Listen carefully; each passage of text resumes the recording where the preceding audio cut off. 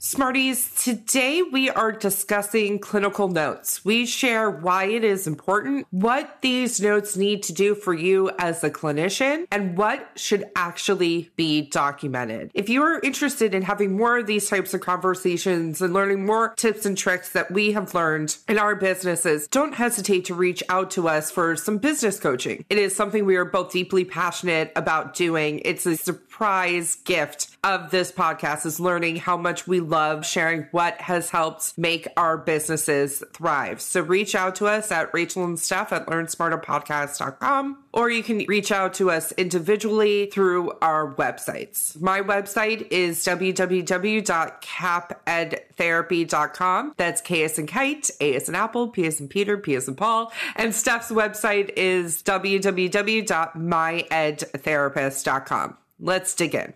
You want to learn faster, but sometimes working harder is just not the answer. You have to learn smarter. The Educational Therapy Podcast. Hi, Smarties. Welcome to episode 299 of Learn Smarter, the Educational Therapy Podcast. I'm Stephanie Pitts. And I'm Rachel Kapp. And this is episode 299. How many years have we been podcasting, Steph? 5? 2018? Yeah, because it was the year I got married. We launched the podcast. Oh, we did a couple things. Yeah. So in May, it'll be 6. Yes. Wow. 6 years of podcasting. I'm excited for our conversation next week with Katrina, who's our director of operations at Kapp Educational Therapy Group and M.Ed therapist and an educational therapist in both our practices. Mm-hmm. It's going to blow my mind that we've done 300 episodes. It's a milestone. What an achievement. It is an achievement. And if you feel like celebrating with us, go ahead and give us 5 stars and a review wherever you listen so that it can help other people find the podcast. Or better yet, share your favorite episode. That would be really fun to see. And tag us on Instagram at Learn Smarter Podcast. Okay, so now we're talking about something that we never anticipated talking about on the podcast, which is business stuff. Yep. It just goes to show that you got to be open to what feels like the right next step, even if it wasn't your original intent. The evolution of things, yes, for sure. So, Steph, when I pitched this episode to you, what were your initial thoughts about it? Really? Is that something we really need to talk about on the podcast? We talk about a lot of things. Mm-hmm. Some of them make it on the podcast and some of them don't. Yeah. And this is a conversation that we've had.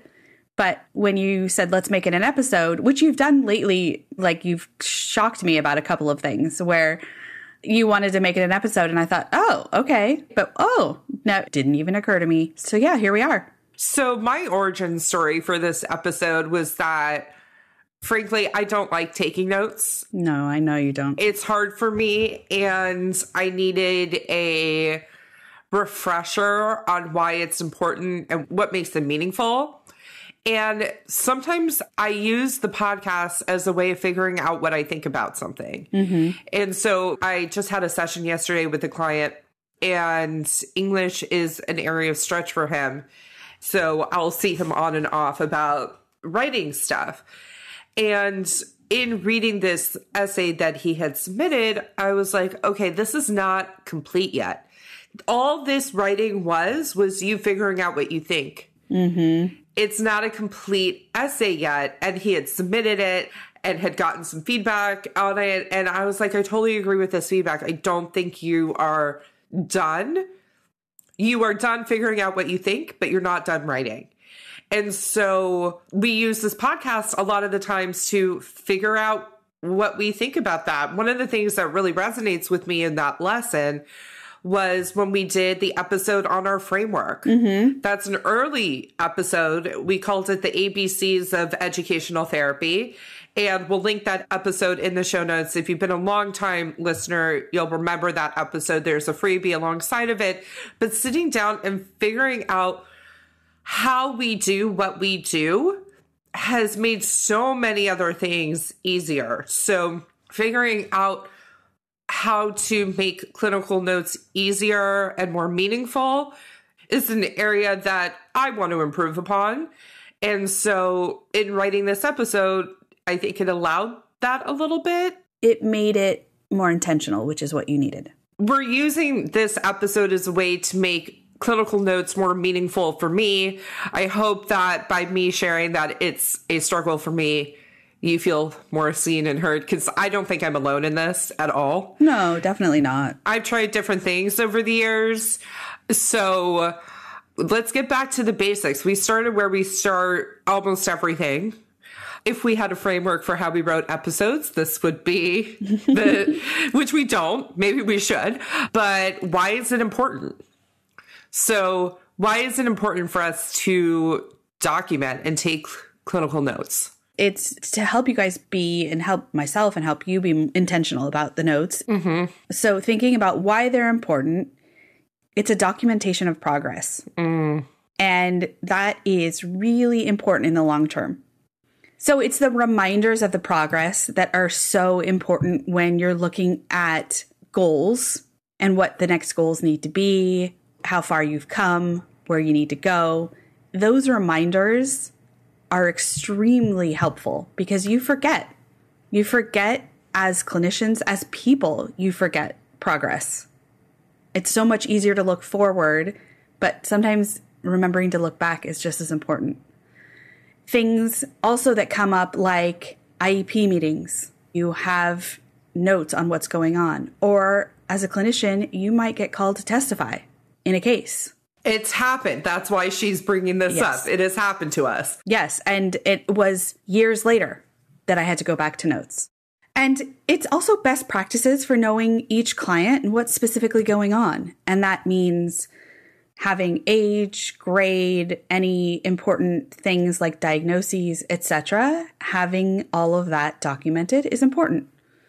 And obviously in a secure spot that it's not where everybody can see it, but those kinds of things for yourself are important. And it's also important as a client might outgrow working with one clinician or need to change to another clinician for whatever reason. It's not ideal, but it happens.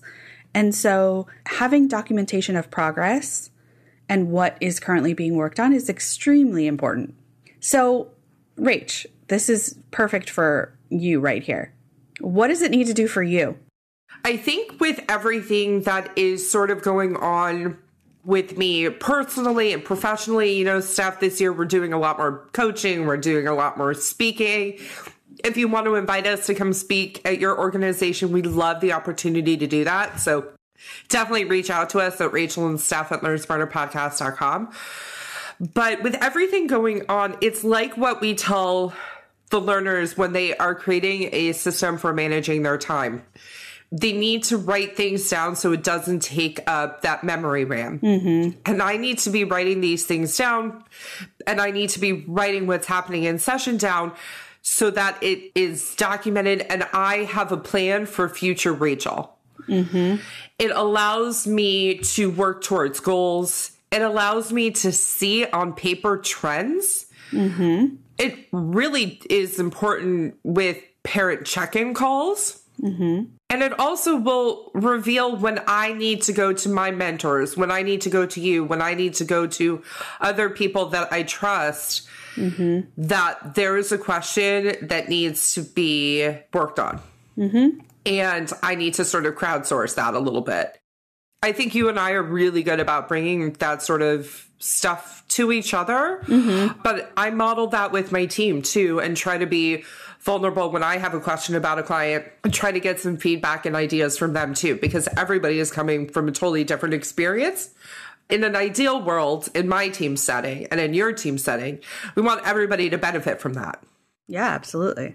What would you add, Steph? I think just what you were trying to say is just being so intentional and using them as a strategy to be helpful rather than looking at it as sometimes what feels like a chore. Even though, listen, let's take it back to laundry. 5% of the podcast is spent talking about laundry. But Steph, look, my couch doesn't look like a hot mess express anymore. Can we talk about what the update is on the laundry basket situation? In the order of episodes that we recorded, we talked about my laundry basket goals. This is the latest episode that we've recorded. We're not in a funky order. So yes. Okay, so look at my couch, which was formerly laundry. full of laundry. Clean laundry. Clean laundry. Now, what has happened is... You guys, if you could see her, she just like sat up and clapped. And she's got her hands like at her chest ready to tell everyone everything. Okay. So I don't think it's any surprise I don't do it all alone. And we have an amazing nanny who's been just the best thing that ever happened to her family. And she said to me a couple days ago, she's like, Rachel, thank you so much for the baskets. It's so much easier. She goes, I don't know why I didn't think of this. Because she's able to just bring the laundry to the boys' rooms.